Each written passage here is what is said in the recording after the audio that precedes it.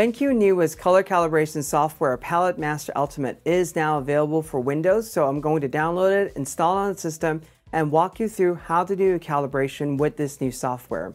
Let's find out. This is ArtIsRight. Before we start, subscribe if you're new and hit on the bell icon so you'll be notified every time I upload cool new videos like this. BenQ have launched two new SW Hardware Calibrated display model. That would be the SW272U and the SW272Q. There's a lot to talk about these two new displays, so I'll leave a link to my launch video in the description below and you can check that out. Along with these two new displays, they have also announced and launched an entirely new color calibration software called Palette Master Ultimate. And in general, I would say that this is going to be the software that is going to give you the ultimate color calibration experience. And it is available for Windows now, which is why we are making this video. So I'll leave a link directly to Palette Master Ultimate webpage in the description below. You can just download the software, install it in your system, and then if you like, you can follow along. Now let's talk about some of the equipment I'll be using first. So I have my Windows laptop and I also have a Calibrate Color Checker Display Plus, along with the latest SW272Q. I'm just kidding. This is really just the SW270C, but it is fully compatible with Palette Master Ultimate, and we're going to use this display to run the calibration. So I'll simply hover on download now once you have arrived at the page, and then you would just simply download the application. This is a page that you probably have seen numerous times from downloading Palette Master Element software. Once you're downloaded, install it on the system. What we're going to do now is launch Palette Master Ultimate for the very first time on my Windows system. And you get that animation that happens. It's really cool, right? This awesome new software. Perfect. So first we have to go through the end user agreement. Now you can't just check on that box saying you agree right away. You have to scroll all the way down to the bottom first before you can check on that box. Once you do that, you can click on next.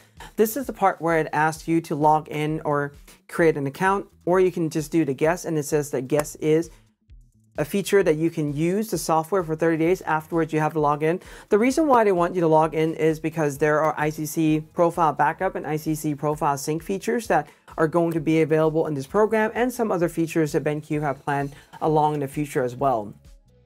For now, I'm going to continue as guest, and with this in mind, what I am going to do is select my display from the list. I have the SW270C, and for my calibrator, the one that I have is the Color Checker Display Plus, so I will choose that from the list.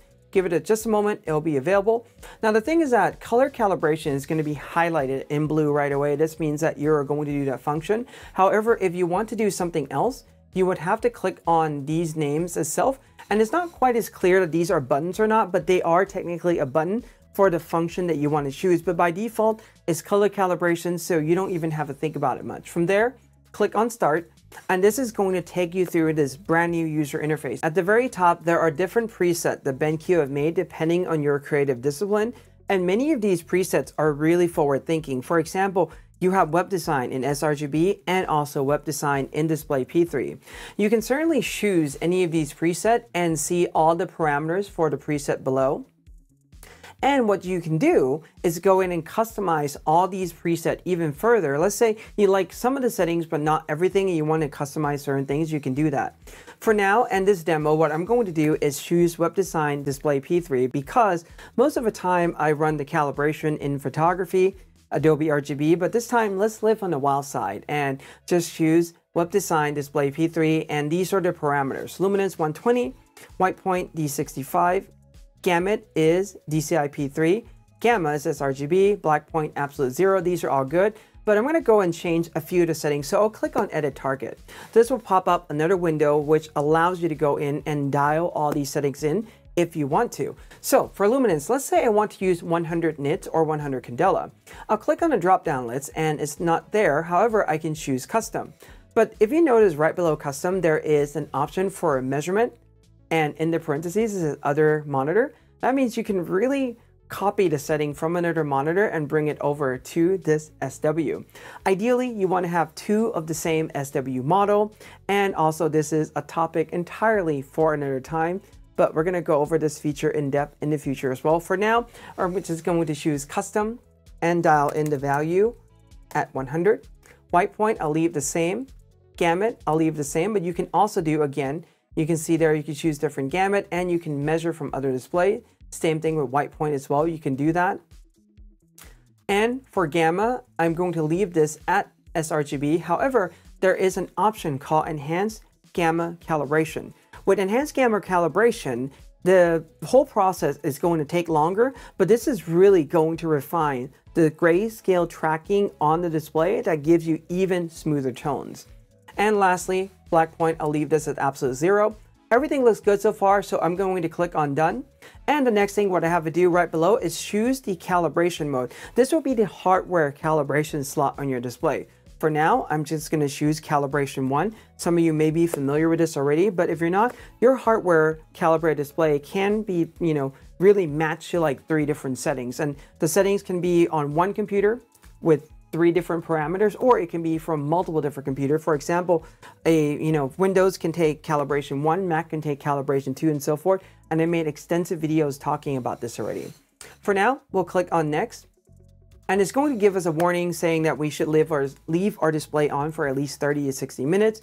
And it recommends that we use DisplayPort or USB Type-C over HDMI, especially for hardware calibration. Turn off all the OS settings, for example, screensaver, True Tone, all those things it's going to affect. On Windows side, I'll leave a link to the video right below in the description that goes over the settings that you need to turn off on Windows and change. So I definitely recommend checking that out before you go through the calibration process. And do not use display mirroring, which obviously we are not doing because I'm seeing something totally different on my laptop display than what I'm seeing on the screen right now.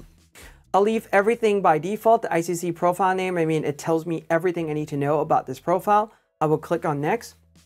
And we are now at the calibration screen. So the first thing it's telling me to do is take the device and rotate the cover from it. The moment I do that, next is now available. I'll click on next. It's showing me location on the display that I have to place the device on, and is also telling me to tilt the display back. And yes, you can calibrate in a bright environment like this. Just tilt the display back, make sure the device is laying flat on the display, and you're good to go. I'll click on next again, verify that the device is on the display, and I will click on start. So this is going to go through the measurement process. And a few things you're going to note as well is that there is a dialog giving you an update on the bottom right of the display. And it's going to constantly change as, is doing measurement and everything like that. It's not really showing anything like of the value or, the parameters of the color, but it's just a good animation to see. And these are going to go through a few patches.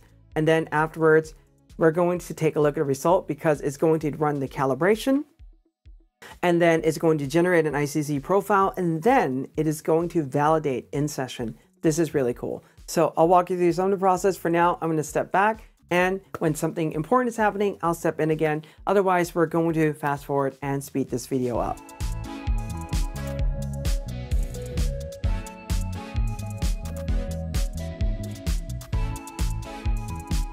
So I'm going to quickly jump in here. If this is the first time that you are running this software, you may be wondering, is only really calibrating 18 patches? Well, in essence, it is. However, the way how BenQ have done this is using the models that they have generated and the algorithm that they have generated, meaning that they have already measured a lot of base models on how the SW, for example, 270C is supposed to perform.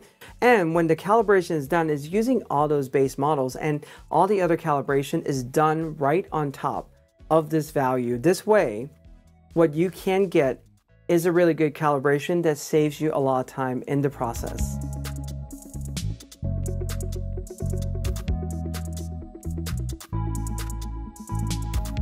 So now we can see that the ICC profile is being generated, is going to save to the system, and PMU have already gone in to do the validating or the validation session, and we're going to be able to get the result really soon. Let's see how this display would perform.